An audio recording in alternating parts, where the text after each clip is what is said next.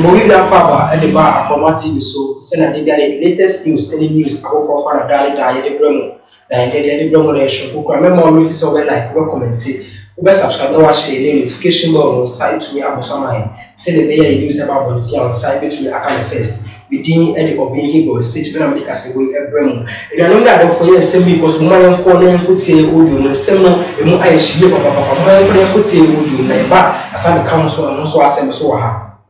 Jumadie say Samira Bawumia Literature Prize abaso body Jumadie no womo atumi abo womo abaso na Jumadie no ekoso ewo ise conference hall ya ewo University of Ghana sa Jumadie we no na efa aye akenkan ene anwensem etro eho ya chese Samira Bawumia Literature Prize abaso body Jumadie no womo agina so abo enipa aduasa abaso ewo sa kwan no eso Ghana ba pani a wotoso mienu eye ma me Samira Bawumia Wanam Literature Prize no so amasabre de wode abasobonsam akọ ede ama womo a womode womo ho ahye dwumadie ni mu ama nkunimdie no akọ ede ama womo nyina na sa Literature Prize we no eye kwan ya wofa so na ne enkwada womo nyina ba mpanimfie so Ghana de hye no watimi ede akenkan su na afen so atworosu ede ahye womo mu na womo etimi abo womo abrabo so akonkan so womo masua FM esanse mpempi no ano Ghana ma aya na yentai empa akenkan ensan so empa atworo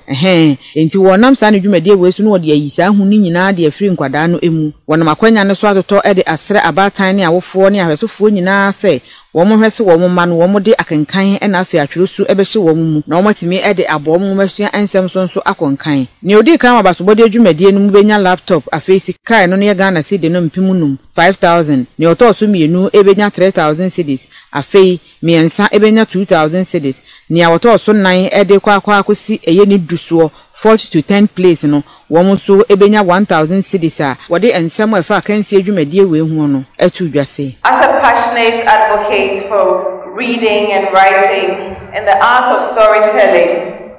I'm particularly excited that we are celebrating the efforts and achievements of not only our awardees here, but also all of those who took part in this competition. As was mentioned earlier, it was launched in the year 2020, and this was at the heart of the COVID lockdown season, and we're thinking of how do we engage the minds of our young people, how do we get them to channel their energies positively, and that's birthed the idea of the Samira Bawumia Literature Prize. This prize is a biennial literature prize that seeks to create and promote a nurturing and supportive environment for aspiring young Ghanaian writers to grow, to develop, and to highlight their literary skills. Since its inception, we've received over 2,200 entries, and out of this, today we are awarding 30 finalists, and in the previous award ceremony as well, we did award 30 finalists, so over 60 people have benefited thus far. And of course, the prizes include cash prizes and laptops so that you can further improve your skill. Nkɔfɔ mo tro ɛdɔs wɔ Ghana ohwɛ amanfo a minim ebinom a ɔmɛdu top 30 nim nti minim I have a fair idea of the talent a ɔmɔde edu ha nti sɛ metumi edi kan na deɛ meni agye pa medanyame ase. Jumadie say Samira Bawumia Literature Prize abaso body Jumadie no womo atumi abo womo abaso na Jumadie no ekoso ewo ise conference hall ya ewo University of Ghana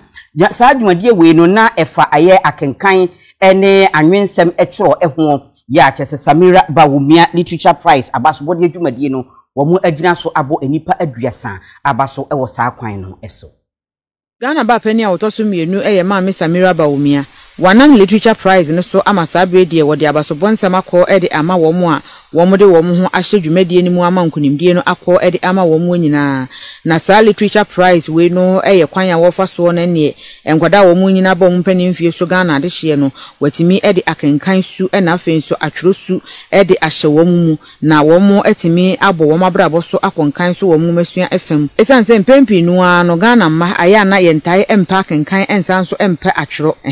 enti wonam sa ne dwumadie we so no wode ayisa hu ni nyina de afiri nkwada no emu wonam akwanya Ghana no so atoto e de asre abatan ne awofo ne ahwesofoɔ nyinaa sɛ wɔn hwese wɔn ma no wɔn de akenkan na afi atwerosu ebehye wɔn mu na wɔn atimi e de abɔ wɔn masua ensɛm so akonkan ne odi kan abasobɔde adwumadie no mu benya laptop afi sika no ne Ghana cedi no mpemu num 5000 ne ɔtɔ so mienu ebenya 3000 cedis afi miensa ebenya 2000 cedis ne awɔtɔ so nan e de kwa akosi eye ni dusoɔ 40 to 10 place no womo so ebenya 1000 cedis a wode ensem efa kansi adwumadie we hu no atu dwase. As a passionate advocate for reading and writing and the art of storytelling, I'm particularly excited that we are celebrating the efforts and achievements of not only our awardees here, but also all of those who took part in this competition. As was mentioned earlier, it was launched in the year 2020, and this was at the heart of the COVID lockdown season, and we're thinking of how do we engage the minds of our young people, how do we get them to channel their energies positively, and that's birthed the idea of the Samira Bawumia Literature Prize. This prize is a biennial literature prize that seeks to create and promote a nurturing and supportive environment for aspiring young Ghanaian writers to grow, to develop, and to highlight their literary skills.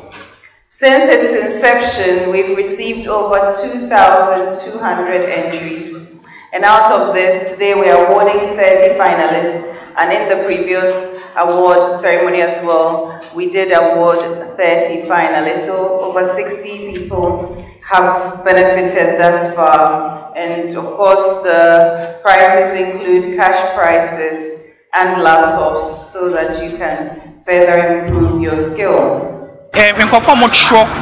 Addo wɔ Ghana ohwɛ amanfo a minim ebinom a